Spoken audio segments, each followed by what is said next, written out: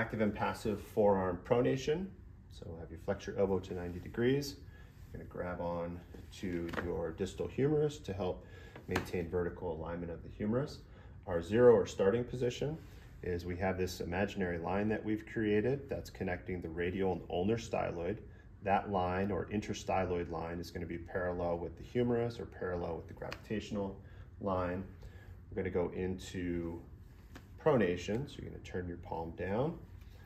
When we take our measurement, the reference arm is going to be parallel with the humerus, and our indicator, the edge of the goniometer, is going to be parallel with the interstyloid line. So this is an active measurement, just like supination. I'm not applying overpressure, I'm just palpating those two styloids to help me to better visualize the interstyloid line. Back to the starting position, passively, apply overpressure, spring against the barrier. We can estimate that's probably 80 degrees or so. We're maintaining manual overpressure.